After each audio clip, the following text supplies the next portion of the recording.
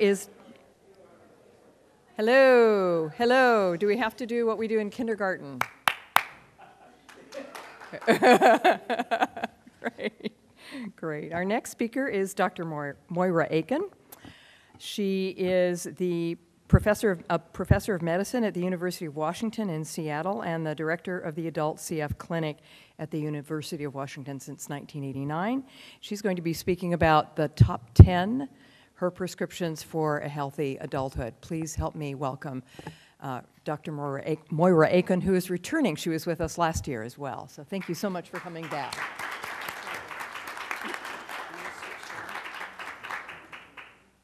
Not sure if I'm switched on. Am I switched on?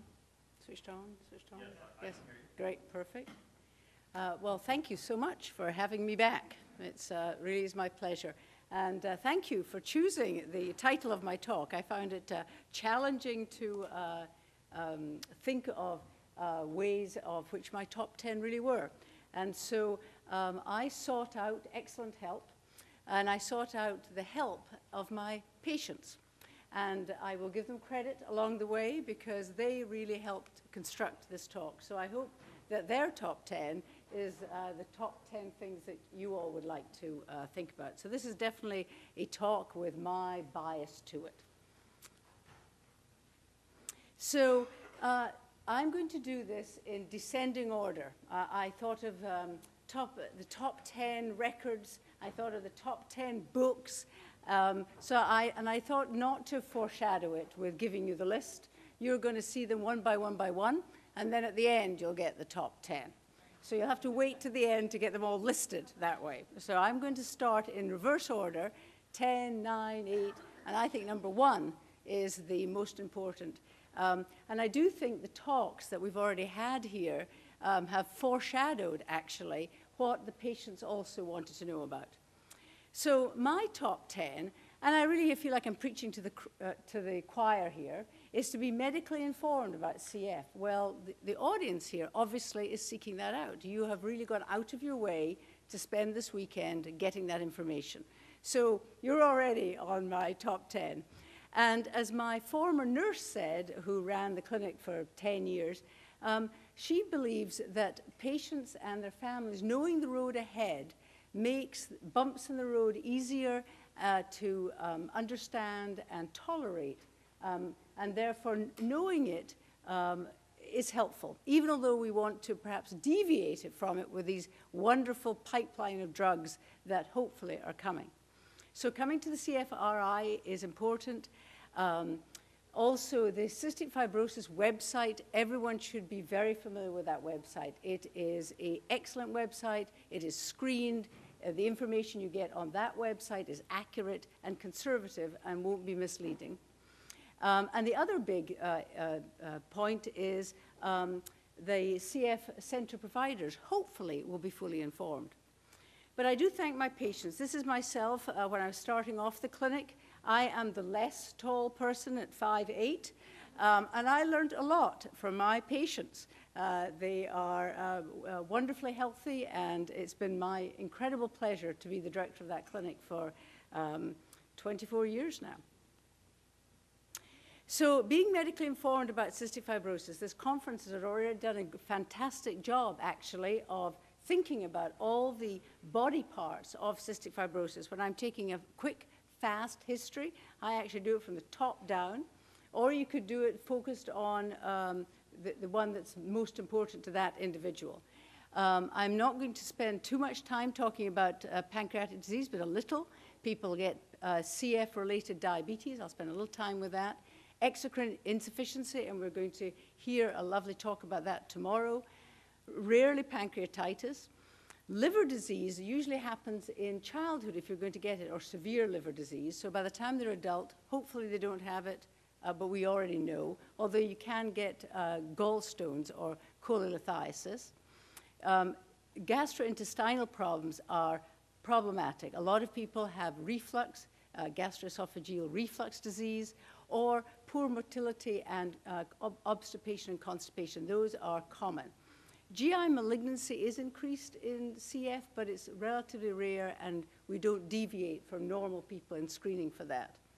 Bones are often an issue with osteoporosis and osteopenia. That's thought to be poor absorption of the calcium and vitamin D, and also the inflammation in the lungs causes laying down of bad bones. We already heard a mother talking of her child who had arthropathy associated with cystic fibrosis. Sweat test was beautifully presented earlier this morning. It's obviously the diagnostic test and has been a fabulous outcome with a pipeline. And fertility issues, more common in men, but we heard also of Kaleido helping a woman to conceive. So there is a mishmash of diseases, and covering all these rapidly is really a hard task to do. However, knowing this road ahead, it's nice to know how prevalent they are as people get older. So Dr. Kwan and I wrote a review about this. We're using the CF registry, the prevalence of disease, the percent, and the age of the patients on the x-axis. And here we are when we're 50. I'm hoping my patients get older than 50. These are the people that help me with this talk. And this cystic fibrosis-related diabetes is becoming a player here. Sinus disease, what a fabulous talk we just heard from Dr. Wang. Bone disease that we talked about. Depression, which I think is overly reported. Arthropathy. Kidney disease, which we'll come back to with therapies. And liver disease, as you get older, is less important because it's diagnosed in childhood. So that's number 10, being medically informed. And I can't cover it all, but I think directing you to where you can find out about it is very helpful. My number 9, I thought, was understanding, and this question came up too yesterday, I think, in private conversation, understanding the structural organization of the cystic fibrosis network, because this helps you reach your needs. And if it doesn't, we have failed you, and we shouldn't fail you. I think this network is amazing. I think it's an amazing model that has been created. It was founded 60 years ago, and 50 years ago, the centers started being placed. And currently, the CF Foundation supports and accredits about 120 CF care centers nationwide. And you can see the dots scattered over the United States, and they roughly represent where the populations are based. So I'm here at the top, and from a lung transplant point of view, we serve an area of 900,000 square miles. So I'm still on number 9. The CF network continued. The mission of the foundation is to try to perform uniform, state-of-the-art clinical care. They also mandate that we advance the science through research. All the centers are meant to be involved in some kind of research. And they mandate that we do continuous quality improvement. I'll show you my quality improvement from last year. It was all about diabetes, even although I'm a pulmonologist. And finally, teaching is very important for the next generation, teaching the providers, families, and the general public so that we can raise money, help with the Boomer Foundation, get everyone involved with this disease. And I do think they've done a remarkable job because, talk about herding cats, these centers are in all sorts of different places. State university centers. I am in a state university center. Private university centers, private hospitals, private practices, especially in remote areas, and HMOs. They're all there. And down here, you in California, there are several centers. So the cystic fibrosis guidelines mandate that all these centers are visited by site visitors so that we make sure that these things, clinical care, research, quality improvement, and teaching occur in every site. My site visit is in 2015, and I'm already getting nervous about it. Dr. Flume site visited me one time, so I know how rigorous it can be.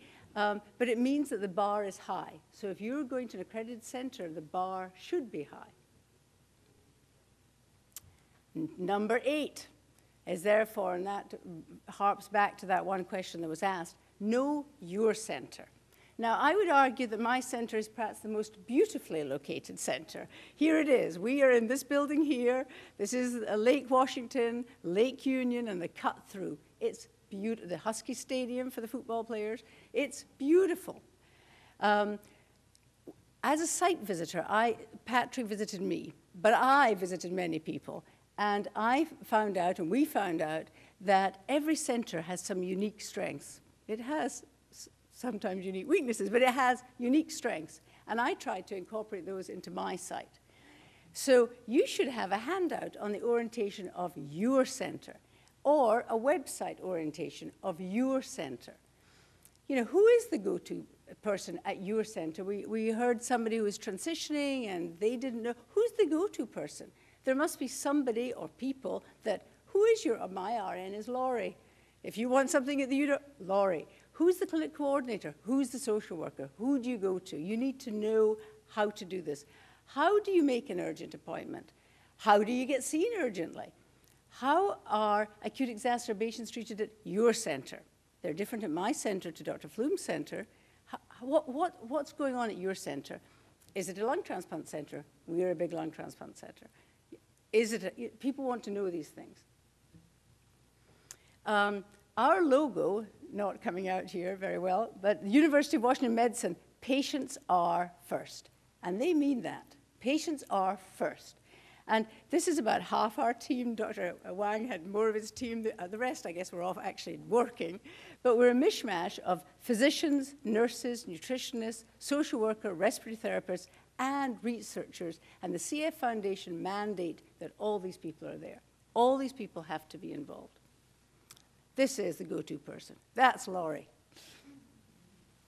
And we give everyone a handout, day one, and we'll give another one another day, who we all are, our names, all of us, all our contact numbers, everything, so that you go away with a piece of paper that's yours, that who we are, how do you contact, how it all works.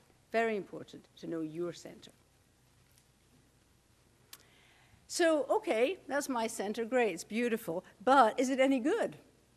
And another inspirational thing regarding quality improvement is that you can go on to the CF website and sort of maybe find out if your center is any good, maybe. How you do that is you log on to the website, you get the Care Center network, you want to review the center data, you have to register to do that, and boom, up comes a beautiful graph, such as this. It's amazing. So this is my center.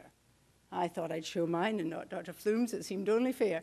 So this is the body mass index, which means your weight divided by your height in meters squared. Body mass index. I now think in a body mass index. So 20 to 25 is normal.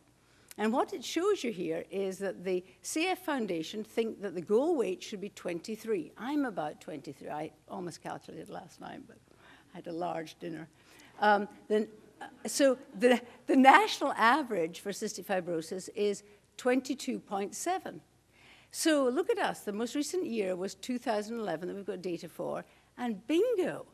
I am so proud we got to 23, even although we're a lung transplant center. And more importantly, and helpful to me, is that we made an improvement slowly, but we were going in the right direction. So we had decided, actually, some years ago to try and get our weights up because we were below the national average, and we succeeded. So it's not only useful to you to know your center, it's actually useful for the physicians to know their center. The caveat is that the way the data is placed is not completely transparent, I'd say.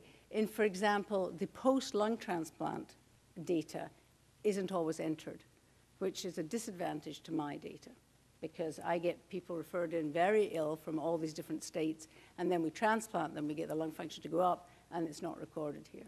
So if you don't see a good number, you should go to your center and say, why is that number not better? Because it may not be as obvious as this graph. Okay, number 7. I am very grateful to to Mark Guntram. He asked me to give him credit. Personal communication. He optimized your clinical care. So you found your center, you think it's okay, you should optimize your care. And he said, be prepared. I felt it was like a girl guide. Be prepared for your clinic visit. His advice, and I think it's terrific, and he said, write down your list of questions and concerns for your clinic appointments. Write them down so your brain doesn't go fuzzy and you forget. Do you have insurance issues? It's a big one. It comes up all the time. And can we help with that?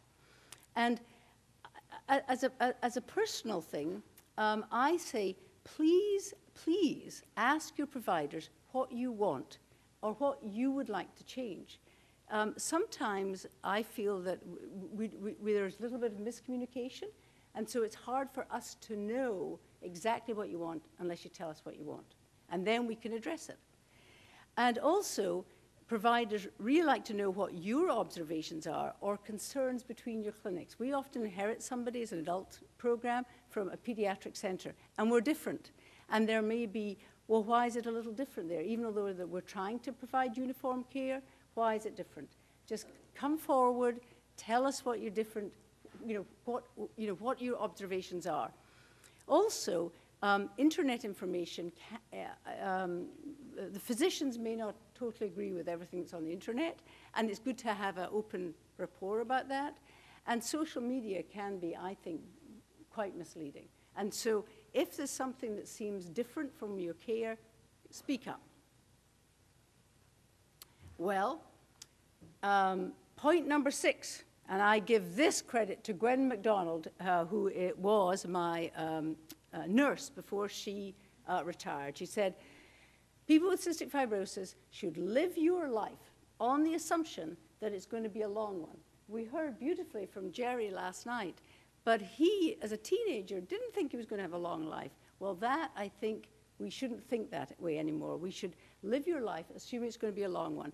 The graph here shows that the life expectancy of cystic fibrosis is continually improving. So what this graph shows is the percent of people surviving and age, and every decade it gets better and better and better and better and better. We're living longer. It's just another way of showing that. So we heard from parents last night who have a new baby. Well, great, because she's in this new cohort and she should expect and assume that she's going to have a long life. Very important to have that. Number 5. It's going to take a long time, number 5, because this is all about the MD's perspective. So talk about communication and partnership. I think you should recognize that MDs have a bias, and I think they have actually all the same bias. And the bias is they want patients to live longer. I have completely bought into this. And there are many studies, some of which I've published and others have published, that have looked at all these medical things that go into a long life, and they all show the same thing. And so the physicians are focused on these endpoints, these clinical endpoints. They're focused on the forced expiratory volume in 1 second, and I will chat about that. They're focused on the number of acute pulmonary exacerbations a year, and I'll chat about that. They're focused on infection with Pseudomonas aeruginosa, and I'll try to chat about that. That won't overlap with Dr. Wang, but it might a little. And a little bit about diabetes, because maybe it, actually in Dr. Liu's, it was important. In my own study, it wasn't important. And weight, the body mass index, weight over height. So let's start with the forced expiratory volume in 1 second. That's an outcome measure that Dr. Flume presented this morning, and I'm not sure if everyone in the room understands what the heck we're talking about with that. So I thought I would just spend a little time reviewing that. So FEV1, you may have seen these in the clinic, and if you have, sorry about the repetition, but here we go. So this is called a flow volume loop. So people are breathing along, and they say, blow it out, blow it out, blow it all the way, all the way, all the way, all the way, and breathe it. Right? Got that? Yeah, I'm good at this, right? So the axis here, this is a funny term, because this is flow in liters per minute. So it's a funny thing to get your brain around. And on this axis is volume. So here is your forced vital capacity, your FVC. And then this is at 1 second here, and this bit would be your FEV1. And this would be a normal person. But then if you've got an obstructive lung disease, which cystic fibrosis is, it doesn't go up as high, and it has this, what they call the scooped out thing, scooped out. That's the overview. So let's go to a real person that we did this week in my clinic. So this is the kind of data you get given this form. We give our patients this form. It's a lot. So bottom left, here is this flow volume loop, and it's got that nice scoop on it. So point number one is you have to have those 3 tries, because if you just have 1 try, it's not consistent and it may not be accurate. So 3 tries. This graph is a different graph. This is time on this axis and volume on this axis. So in some ways, it's much more intrinsically obvious. So that these are your 3 tries, 1, 2, 3. And 1 second in, this is your FEV1 and this is your FVC. So they're different, but they're looking at the same thing. Then you have this incredible number of stuff. Look at all these names and numbers, and it's confusing. So FVC is the forced vital capacity, and FEV1 is the one we're fixated on. They divide one by another, which shows that you've got obstructive lung disease. The FEF2575 is the middle of this number, thought to be once important in children, but no longer so, a peak flow. And so you get all these numbers, and really the one that we're really focused on is that one that's in gray. And then we get the predicted. The predicted value comes from 3 things. It comes from your age. The older you are, the smaller your lungs are. Your gender, men are bigger than women, and your height. Tall is obviously bigger. So this person should have been 5.01, and they were 2.28, which is 40% of predicted. That's their lung function. And all the other numbers, the bias of the MD is really focused on this. Interesting, I think. The second thing that MDs are focused on is aggressive treatment for pulmonary exacerbations, and this is why. So here is somebody with cystic fibrosis, their age in years, going up to about 50 here, and currently, at aged 18 years, lung functions on average are about 80% predicted. And so a normal person, as I've got older, my lungs are decrease. But in CF, it decreases faster, and with exacerbations coming and going.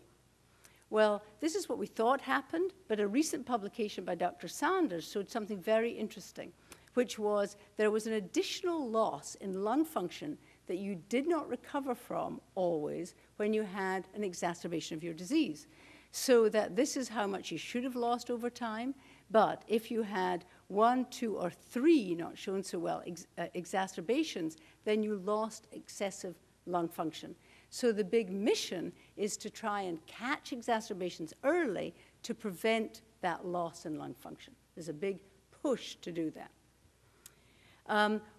The way that that is being looked at and studied, and if you don't want to participate in a study, then I supply patients with this, is that I let them have a home spirometer. Actually, they have to buy it for themselves. No medical insurance company that I know of will buy this for you. But you can measure your FEV1 at home, and if it changes, you can call in. So it's a good way. Am I sick? Am I not sick? Have I just, did I party too hard last night? You can check it on your FEV1 and see if it's changed or not. It's great home monitoring. A little bit of following up on Dr. Wang's talk was about biofilms. So aggressive treatment for Pseudomonas aeruginosa is another big bias of cystic fibrosis patients. This is really a repeat of what he said. He was talking about planktonic or environmental bacteria that we have in the room, and that they attach to the surface of the CF airway. They get this microcolony formation, and then they develop into the mature biofilm, like the kitchen sink was his analogy. I prefer a mossy stone in a river, to the sink, but they're both the same. They're both a biofilm. Well, locally, now this is really going on to Dr. Flume's talk, because this is really the future, is that can we kill the biofilms? So this is real bacteria. Each one of these little dots down here is a Pseudomonas growing in a biofilm. And on the right-hand column, so this is one of these great big towering colonies, the red means dead, and the green means alive. And so when these biofilms were exposed to tobramycin, it killed the outside, but not the inside. And that's really what Dr. Wang was talking about earlier. But with an experimental drug that we hope will get onto the market someday, we're able to starve these cells of iron and actually kill the middle of those towering infernos. And so that killing these biofilms or killing Pseudomonas is very important.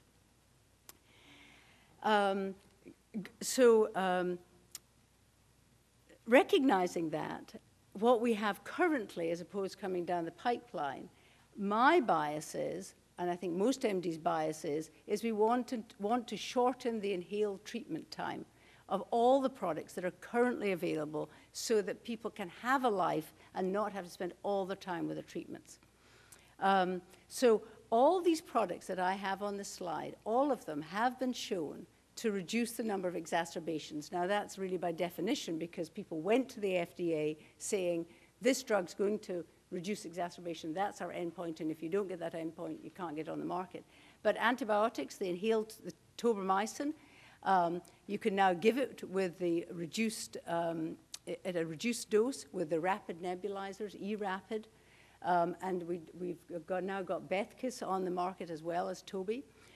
Inhaled dry powder tobramycin, or TIP, inhaled aztreonam, and the airway clearance of pulmozyme or recombinant DNAs and hypertonic saline have all been shown to reduce the number of acute exacerbations. So we have current therapy that is very helpful.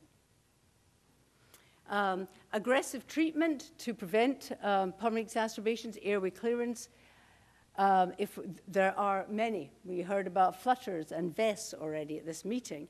And if you look systematically at which is the best of your choices, so this shows favors one, favors the other. They're right down. All of them are about the same. My own bias is with the same as we heard last night, Dr. Cahill, is that my bias is exercise. I think that's a fabulous form of airway clearance, and it's great for your mental health. This is one of my patients. He's very public, Ken Price. And this is him doing the Seattle to Portland bike ride, which he does every year. And he is 20 years out now. We just celebrated in July 5th his 20th anniversary of his double lung transplant. So, you know, he's a terrific guy. You should have him here sometime. The other issue is there is an association of your weight with your FEV1. They kind of run together. Some people really feel that we should push weight like the foundation does, actually, but it tends to run with your FEV1 because if you feel better, you can eat more. So the goal is, as we showed in the first slide of the data, the goal for the foundation is for people with CF to have a normal weight, men to have a BMI of 23 and women to have 22. And as you all know in this room, I think, the oral intake is 110 to 200% the energy needs of a non-cystic fibrosis person.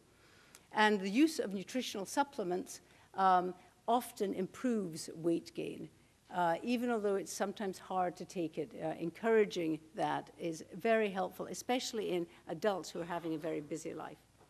And dosing of pancreatic enzyme replacement therapy, or PERTs, is also extremely important to get that right and is guided by, hopefully, your nutritionist at your clinic visits. The other point about enzyme replacement is they're not all the same. And I don't know if you understand this or not, but I think it's a little tricky. So there are all these different brands now on the market.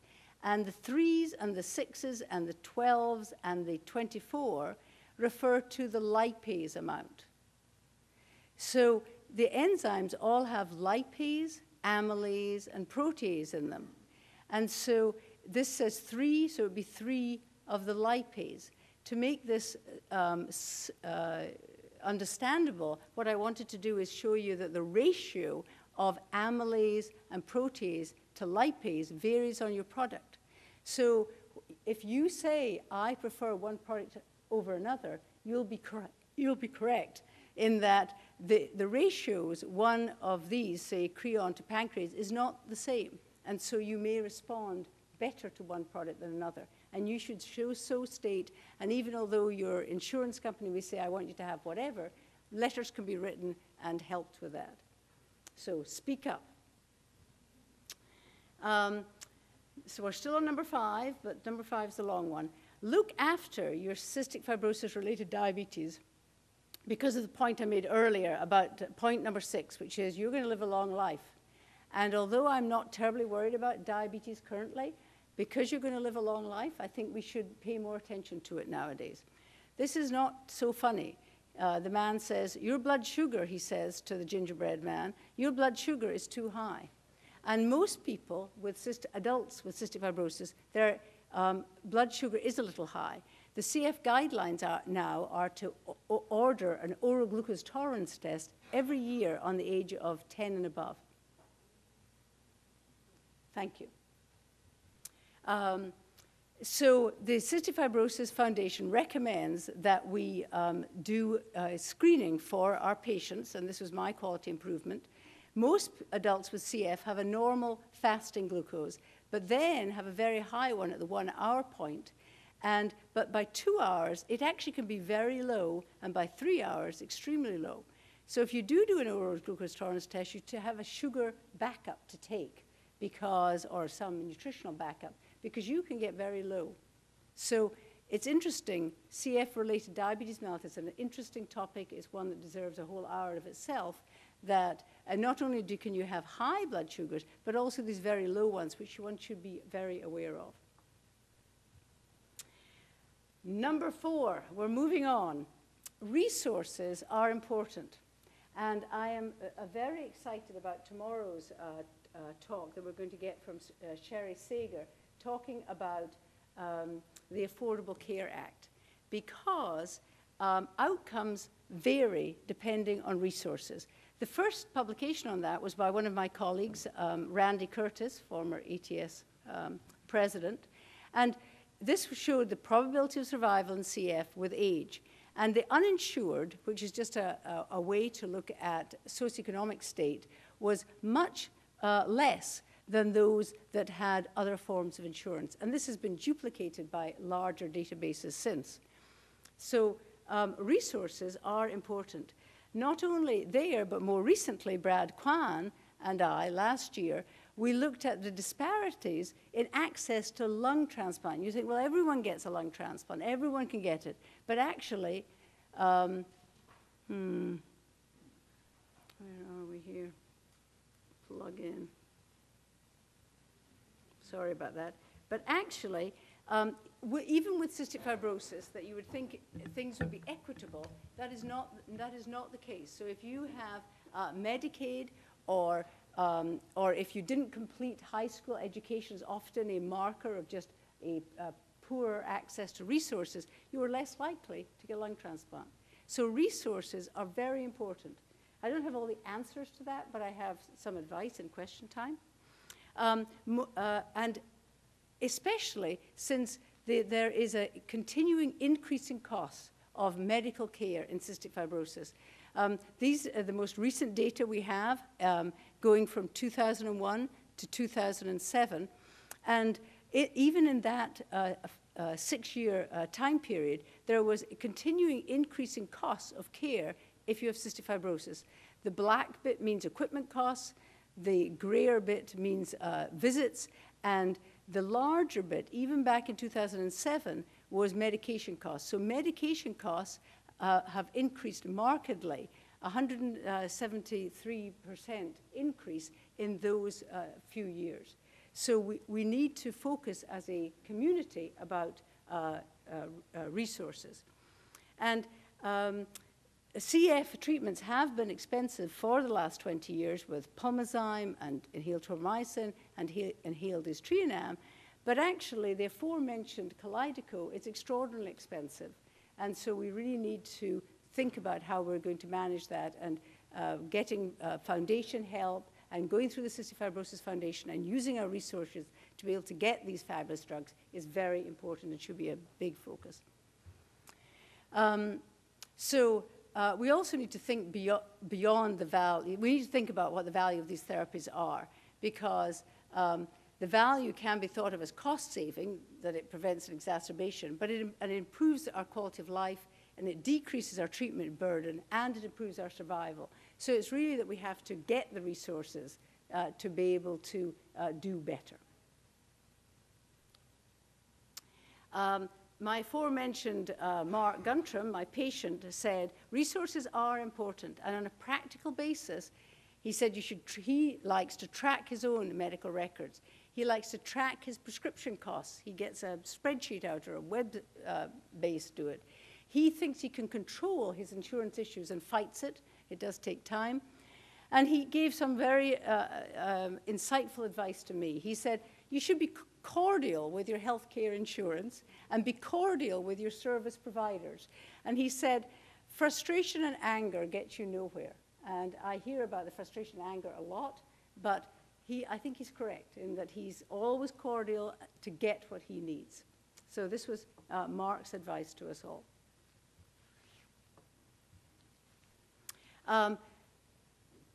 Item number 3, clinical trials. This is the way you can find out where the clinical trials are. The CF website, research, clinical trials, where they're being done.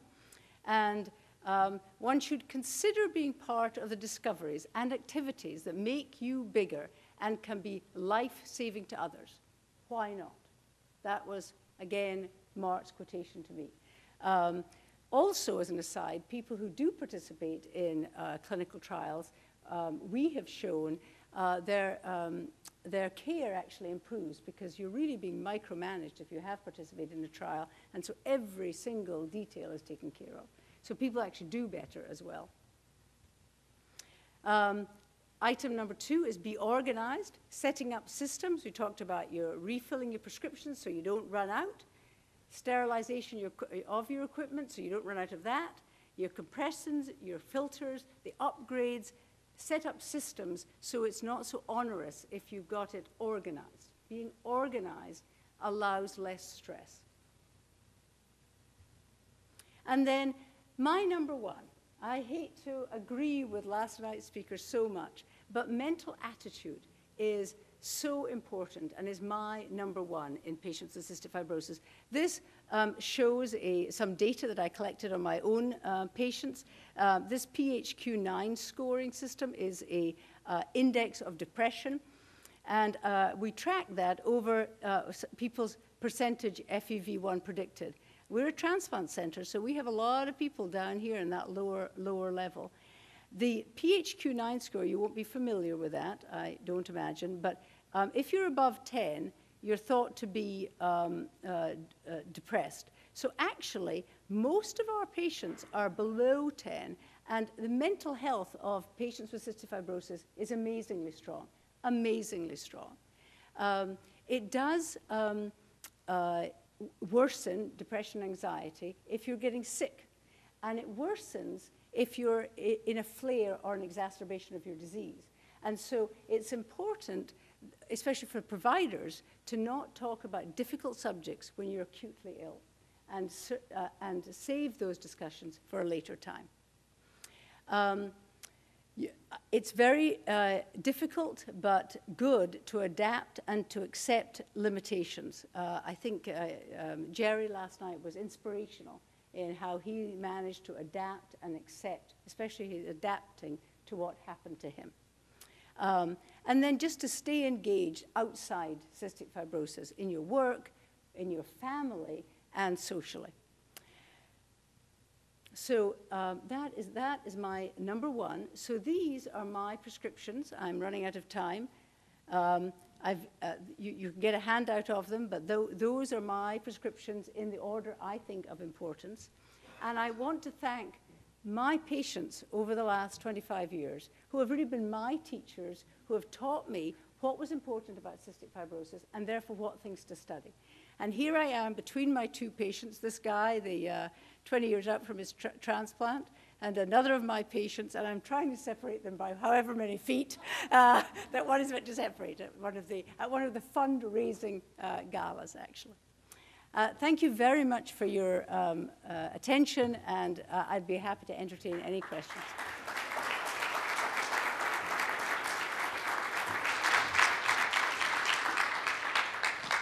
So you all know the drill. The microphone will be here in the center. And please line up. Please, one question per person.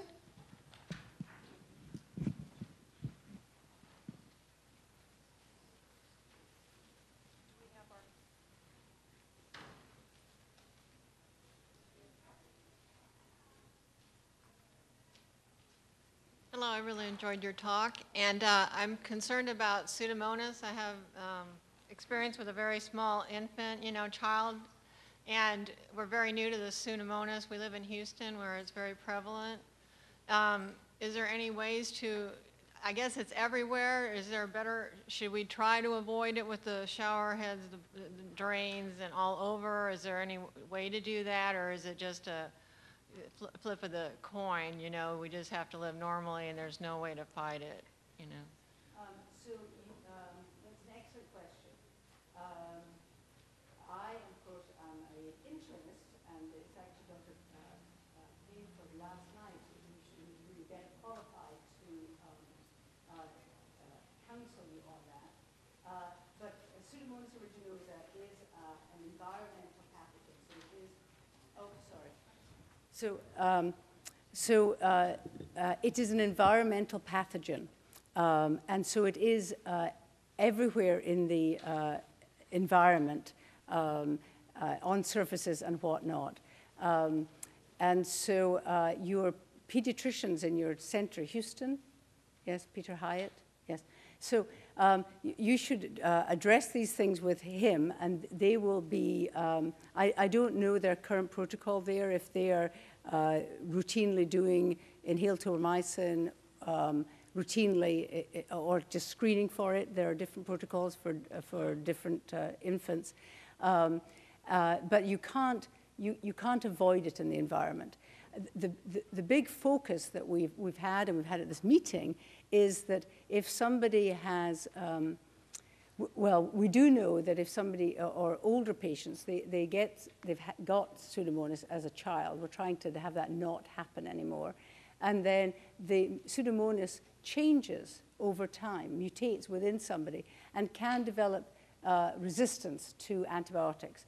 And so the big focus of this transmission is so that one patient with multi-drug resistant organisms doesn't transmit it to another that doesn't have those. That's what this hand washing, microphone holding is all about. It's not protecting you from the environment, it's actually the one to another, not getting multi-drug resistant organisms.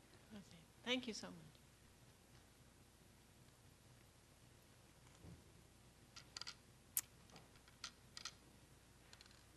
And I'm happy to email Dr. Hyatt for you.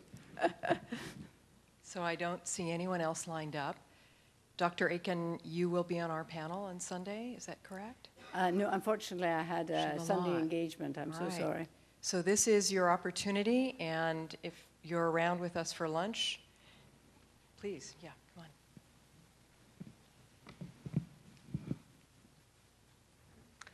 Hi.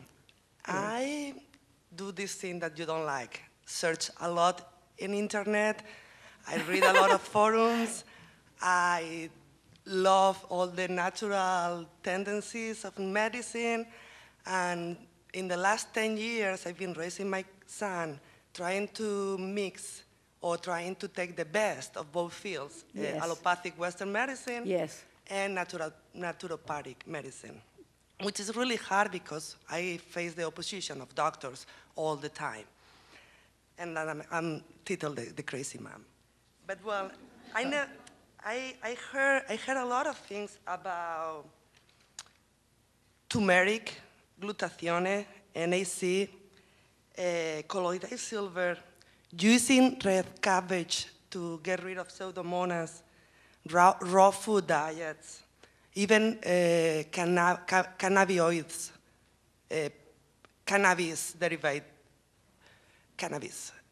And do you think is there gonna be any institution with the will to found research to try to clarify all those myths? Well, I think there are about 10 questions in there, so I'll try and answer them. So, I'm sorry if I misspoke or was misunderstood, so that's good, I was misunderstood. I'm not opposed at all to somebody searching the internet, but if there's something that they read about, which I actually encourage, that seems different from what their treatment is, that it's really good to have an open dialogue about that. So, hey, I read about marijuana being helpful in cystic fibrosis. What do you think, doctor? Well, what this doctor, well, here we are being taped. So the state of Washington, interestingly, approved the use of cannabis. It's actually legal to take marijuana in the state of Washington. And since it became legal, I have been informed, even though we asked about drugs before to our patients, quite a few people now that it's legal actually report it. So so my hesitation about, and the reason they like it is that they think it's good for weight gain. They like it for that. My hesitation about using it and my hesitation to approve it legally in that state was that it isn't regulated yet. So we don't know they don't know how to distribute it. They don't know how to produce it, which is huge with the medications you have. So the current marijuana, one worries because fungus grows on the leaves, especially aspergillus, and that may be harmful. And so smoking it would definitely not be okay under any circumstance. And I look forward to when the state of Washington is trying to get this all figured out. It's a sort of daily update on what they're doing.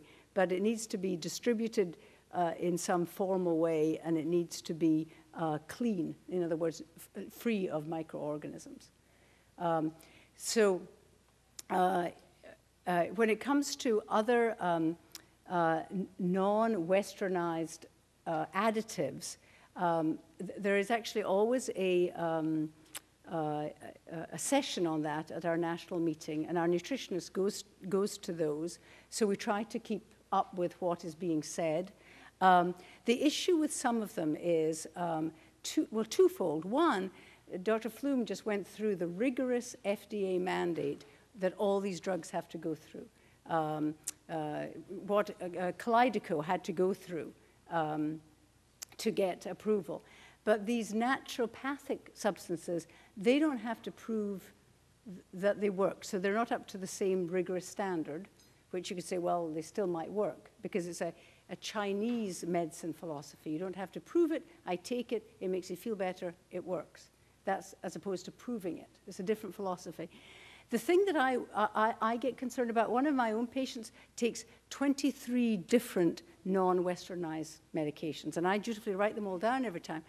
And we have a very open dialogue about it. And my main worry about it is that I don't know how that will affect the metabolism of the Westernized ones. So that the pharmacist can figures that out for you if one drug reacts with another. But say it's hepatically metabolized, we don't know how that's going to affect something else. So we recognize a lot of people try these things, but I don't. It's an open dialogue. We can't say Yahoo, but anyway, those are my thoughts.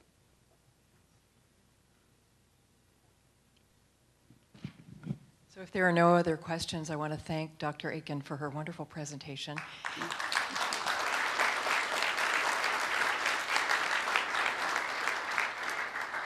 I also want to thank all the people who were brave enough to get up and ask questions, because any question that you ask is probably a question that somebody else has. So, we're going to take a lunch break. If you're leaving for the day, please fill out the blue evaluation form and leave it in the box in the back. And also, I want to announce that we have an iPad that is being auctioned off, or not auctioned off, but is part of the drawing. It's the drawing prize. So if you want to buy a raffle ticket and have an opportunity to win the iPad, that would be wonderful. We'll be selling those tickets at dinner, but you can buy them now in the veranda room. So lunch is going to be in here from 12:30 to 1:30.